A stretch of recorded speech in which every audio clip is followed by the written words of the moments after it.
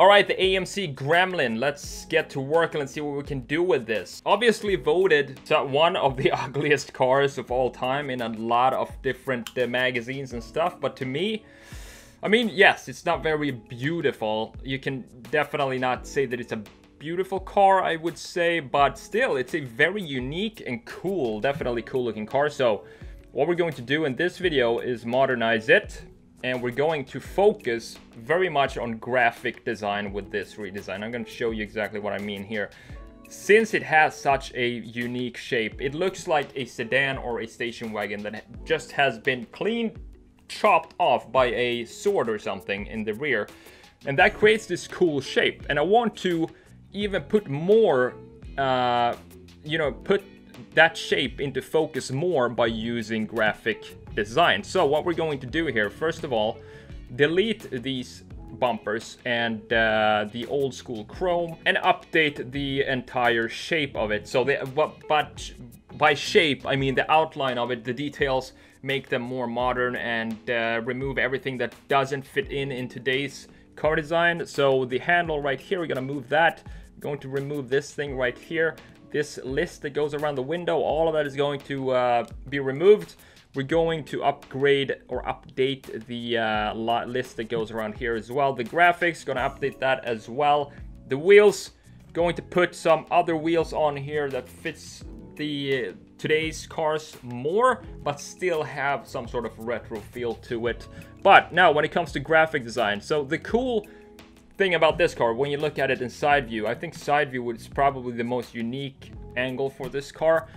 And I want to put a graphic list, if you want to call it that goes up here and all the way around here and then follows down here and into an integrated bumper right here. So this is going to be a chamfered edge that you can follow all around the car and kind of puts more emphasis on the C-pillar, which is massive on the AMC Gremlin. So this pillar right here, I want to keep it that thick, but we are going to have to break it up somehow with some graphics or maybe some air intake here, because this surface, it's too big of a surface where nothing goes on, so it kind of makes the C-pillar boring. I think that's probably why they added some graphic designs in here, and also this graphic right here. I also want to add some other graphic down here that kind of goes into the rear fender. So we have a line that goes like this and then bumps up right here. So kind of as if you took this graphic design here, copied it and just shrunk it and made it shorter. We want to have kind of a mirrored image of that graphic that goes lower here, and that in itself will create the rear fender for the car.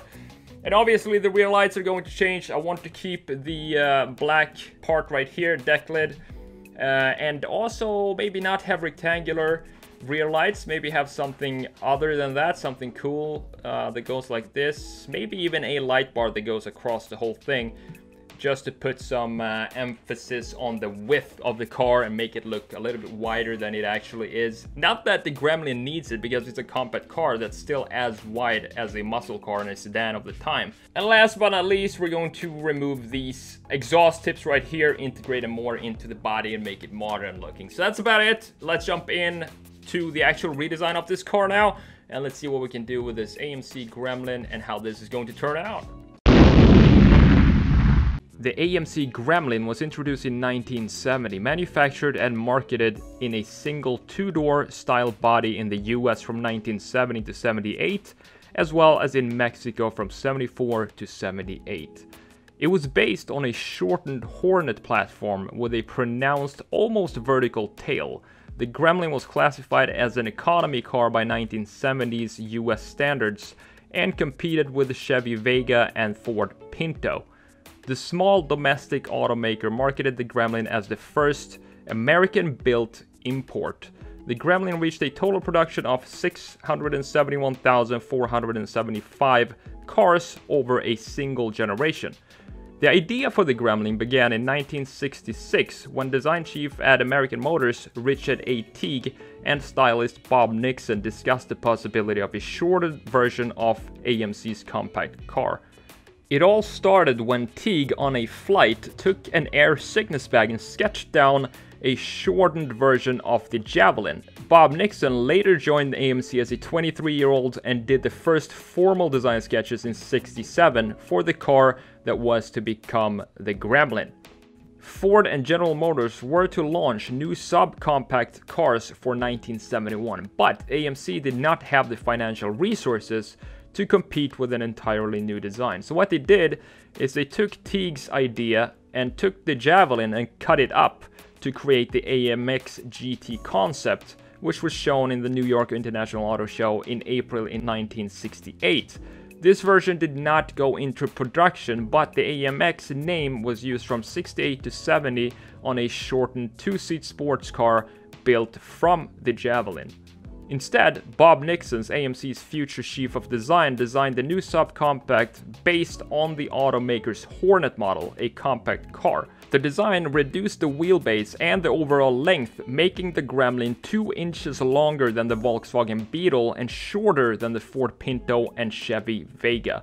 Capitalizing on AMC's advantage as a small car producer, the Gremlin was introduced on April 1st, 1970 and was rated a good buy at an economical price. The car was available as a base 2-passenger version with no rear seat and a fixed rear window at a suggested retail price of $1,879, and that in today's money is around $12,500. From the front of the car to the B-pillars, the Gremlin was essentially the same as the AMC Hornet. Although it was only fractionally longer than the contemporary Volkswagen Beetle, Time said that length of the hood over the front-mounted engine made the difference seem considerably more, adding that the car resembles a sawed-off station wagon with a long, low hood and swept-up rear, and it's faintly reminiscent of the original Studebaker Avanti. As with Volkswagen, the Gremlin's styling set it apart from other cars.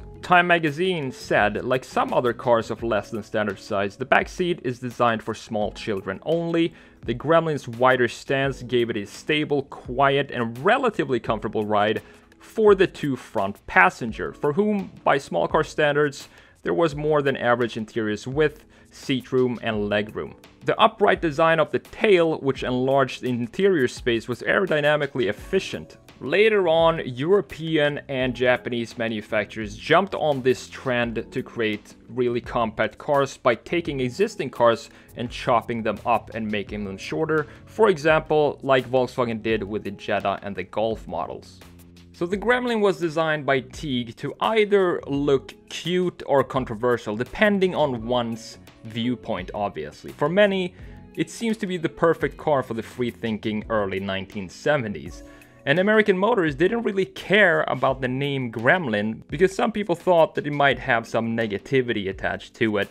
And Teague himself said that nobody would have paid any attention to it if it had looked like one of the big three automobiles. So American Motors ended up promoting the Gremlin as cute and different, and the marketing strategy was successful, with more than 60% of buyers being under 35 years old. So there we have it, guys. That's the redesign or modernization of the AMC Gremlin. I hope you enjoyed it just as much as I enjoyed making this. Pretty fun project and a lot of graphic design, kind of have the lines go into each other.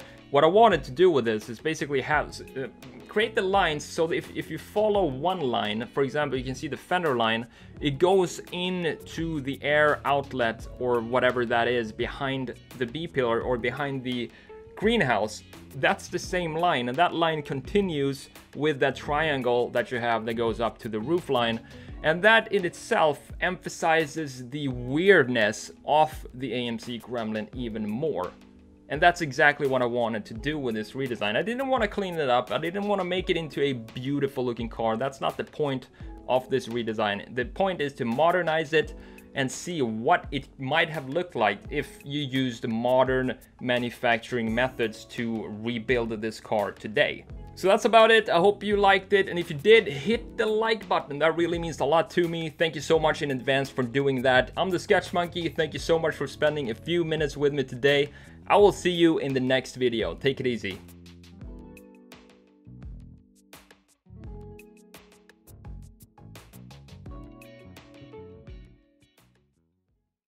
Do you want to learn how to sketch cars and products? Check out my online courses in the description below, where you'll learn everything from the basic tools to use, analog sketching with pen, paper and markers, digital sketching using Photoshop and a tablet.